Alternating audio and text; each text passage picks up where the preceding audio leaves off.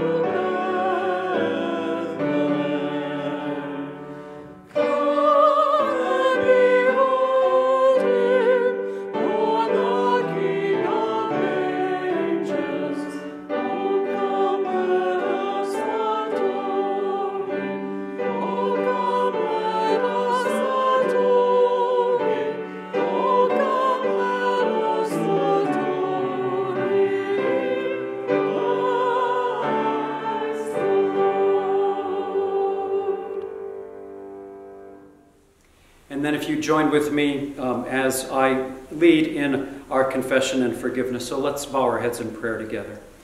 Almighty God, to whom all hearts are open, all desires known, and from whom no secrets are hid, cleanse the thoughts of our hearts by the inspiration of your Holy Spirit, that we may perfectly love you and worthily magnify your holy name, through Jesus Christ our Lord.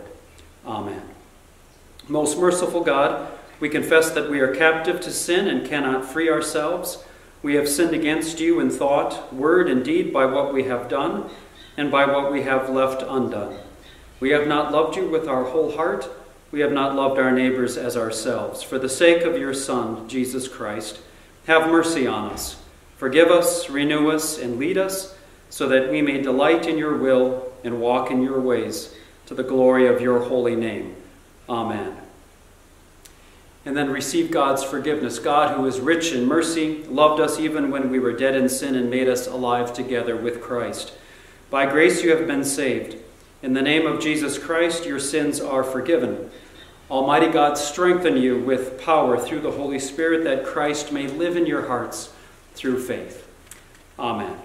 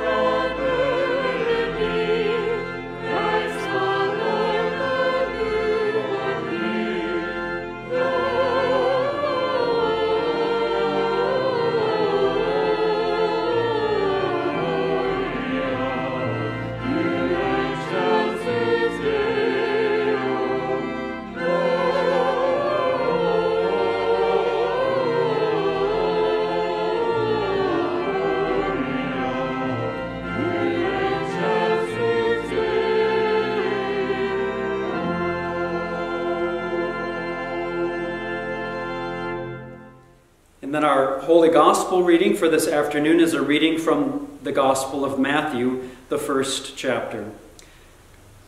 Jacob, the father of Joseph, the husband of Mary, of whom Jesus was born, who is called the Messiah. Now, the birth of Jesus, the Messiah, took place in this way. When his mother Mary had been engaged to Joseph, but before they lived together, she was found to be with child from the Holy Spirit. And her husband Joseph, being a righteous man and unwilling to expose her to public disgrace, planned to dismiss her quietly. But just when he had resolved to do this, an angel of the Lord appeared to him in a dream, and said, Joseph, son of David, do not be afraid to take Mary as your wife, for the child conceived in her is from the Holy Spirit. And she will bear a son, and you are to name him Jesus, for he will save his people from their sins. And all this took place to fulfill what had been spoken by the Lord through the prophet. Look, the virgin shall conceive and bear a son, and they shall name him Emmanuel, which means God is with us. And when Joseph awoke from sleep, he did as the angel of the Lord commanded him. He took her as his wife, but had no marital relations with her until she had borne a son, and named him Jesus. This is the word of the Lord. Thanks be to God. Well, grace to you and peace from God our Father and from our precious Lord and Savior Jesus Christ. Amen. I've always envied those who are amazing sleepers, kind of like now my college-aged children who can come home from school and they can sleep all morning long. I, on the other hand, can't do that anymore. In fact, recently, I even have occasional sleepless nights. Most recently, I've been waking up with all the concerns I hold on my heart in the midst of this pandemic. And I'm praying especially for those of you who are vulnerable, those who in our nation who have lost jobs, those people who are maybe sandwiched between jobs and caring for others in their family, and of course those who feel lonely or isolated. Those people also are in my thoughts and my prayers who are kind of working on the front lines in this time, those that work here in this place and provide care to many of you, and then also all of our medical staff around the nation. May the grace of Jesus protect and sustain us all in this time. My mind kind of brings me to the King James Version of the Bible from 1 Peter, where the scripture beckons us to cast all of our cares upon God because God cares for us. And I'll confess that I've often thought of this verse as kind of trite bumper sticker theology, and I've taken it to mean one of two things. The first option is when we love God, we will automatically be protected by a worry force field that allows our anxieties to just kind of bounce right off of us. And then the second is we will sling our worries as fast as we can toward God with the speed of maybe a softball or a baseball pitcher, so they can never bother us. The trouble is, following Jesus isn't a protection against worry. And the worries that keep us up at night are not lightweight, or at least they seem especially heavy before dawn. Instead, I think casting your cares upon Jesus is really hard work. It means acknowledging each worry. It means praying about each burden. It means then lugging it toward Jesus, sometimes at the slow speed of a moving boulder. In this season of pandemic, it's okay to have worries that you just can't budge as well. It's okay to be sad about people you can't be with right now and people that you cannot hug right now. It's okay to be disappointed in trips that you can't take or experiences that can't happen right now. It's okay to be tired of staying in your room or staying at home. But we do so to take care of one another. And it's okay to be cranky. It's okay that you can't be all things to all people. And it's okay not to do the things that you normally do. I remember going to Greensburg, Kansas a while back with my son Noah and other friends of ours of my congregation to help after their town, about the size of Dawson, was devastated and basically just leveled because of a tornado. And so we went there to do some work to help them out. And we were assigned to a building site where there once stood a brick building, and there was just a pile of bricks that once made for that nice structure. And our assignment was to chip the mortar off the bricks so that they could be used again to rebuild. So some of us with hammers and chisels went to work. My son Noah and I discovered that if you just hurled the rocks on the ground, that some of that mortar would fall off as well. So that is what we did all day. We did this all day, brick by brick by brick. And so it was our job to throw the bricks and move the bricks and stack the bricks and chisel the bricks. And so once the brick had the mortar on, then we would move them in a wheelbarrow, and then we would stack them. We stacked a pile of bricks that was higher than this tree and maybe twice as wide. We did it all day. And clearly I had not moved bricks prior to our service in Greensburg, Kansas. And so at the end of the day, all that manual labor, my arms just felt like jello. I was completely, utterly exhausted. Throwing bricks is hard work. And so is casting all of your cares on Jesus. That's hard work too. It's not automatic. It's not quick. It's slow. It's difficult. It's intentional, spiritual labor. It requires prayer, it requires letting go, and it requires trusting. And in this season of pandemic, may God give us the strength to throw even our heaviest burdens a little closer to Jesus. And in His love, rest a little easier at night and sing with all of the angels this Christmas. Because Christmas is about God Emmanuel with us, with you. And so that is the blessing of Christmas, and that is why we can even sing in this difficult time when we're casting all of our cares upon Jesus. We sing at Christmas, and in that singing, that allows us to cast our cares to Jesus. And so we do so with these familiar and with these dear Christmas carols that we sing together this afternoon. Oh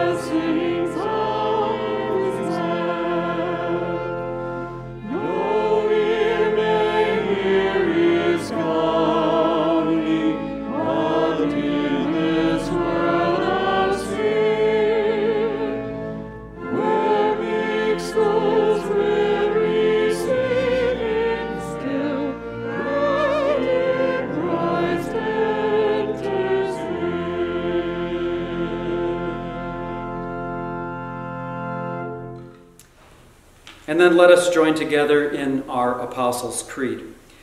I believe in God, the Father, Almighty, creator of heaven and earth. I believe in Jesus Christ, God's only Son, our Lord, who was conceived by the Holy Spirit and born of the Virgin Mary, suffered under Pontius Pilate, was crucified, died, and was buried. He descended into hell. On the third day he rose again, he ascended into heaven, and he is seated at the right hand of the Father. And he will come again to judge the living and the dead. I believe in the Holy Spirit, the Holy Catholic Church, the communion of saints, the forgiveness of sins, the resurrection of the body, and the life everlasting. Amen. And then we pray together the prayer that our Lord has taught us. So let us pray. Our Father, who art in heaven, hallowed be thy name. Thy kingdom come, thy will be done, on earth as it is in heaven. Give us this day our daily bread, and forgive us our trespasses, as we forgive those who trespass against us. And lead us not into temptation, but deliver us from evil. For thine is the kingdom, and the power, and the glory, forever and ever. Amen. And now may the Lord bless you and keep you. May the Lord's face shine upon you and be gracious unto you. May the Lord look upon you with favor and grant you peace. In the name of the Father, and of the Son, and of the Holy Spirit. Amen.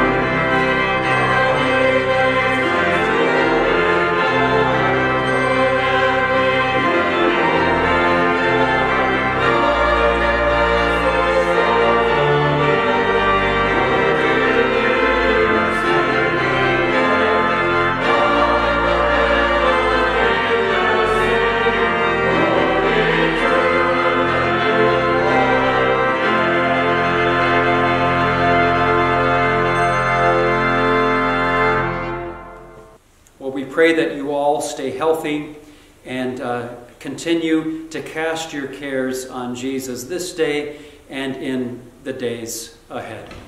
Have a very blessed Christmas. And thank you for allowing me to come into your rooms today to share in this worship time with you. Peace be with you. Amen.